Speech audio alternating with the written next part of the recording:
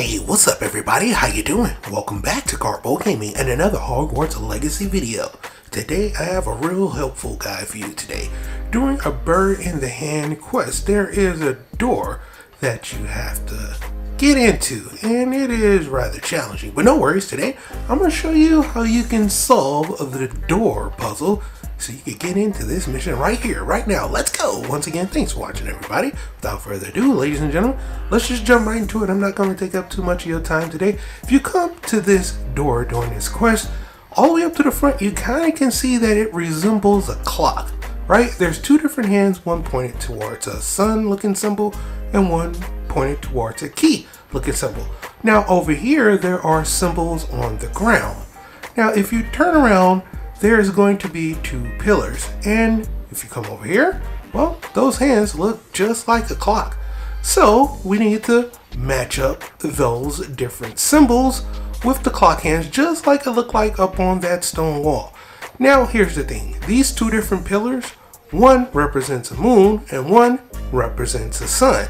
So you have to make sure the hand that represents the sun is pointed towards the sun, and the one that represents the moon is pointed towards the key. Sounds pretty simple, right? It is. But here's the thing, just like you see me doing right here, one is pointed towards the moon, one is pointed towards the sun, just like over here, but nothing happened. Why is this the case? Well, if you turn around, like I said, there's two different pillars, one representing the sun, one representing the moon. So just make sure that you have it on the right side, representing the moon and representing the sun, and both of those hands pointed towards the symbol that is on the wall. But still nothing happened. So what's wrong? Well, if you look at all the different symbols, there's one representing each of them around these two pillars, except for one, and that is the key. I have mine pointed towards the key, and right behind me, there's a key.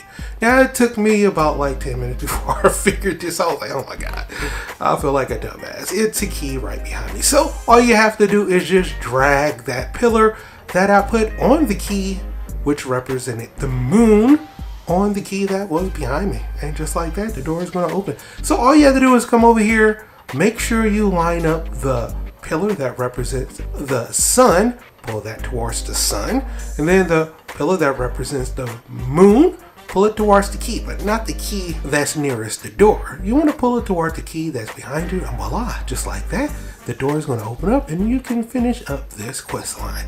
So there you have it, my dudes. That is how you're going to solve the door puzzle in this quest. But for right now, that's pretty much going to for the video. I hope you truly enjoyed it. As always, if you're new to the channel, how you doing? And welcome. Don't forget to subscribe right here at Karpo Gaming. Upload a wide variety of videos, range from updates, tips and tricks, guides and news, and a whole lot more. So hopefully you enjoyed this video. Once again, thank you everybody for all your love and support. Hope you and yours have a wonderful day. And as always, I'll be seeing y'all in the next one.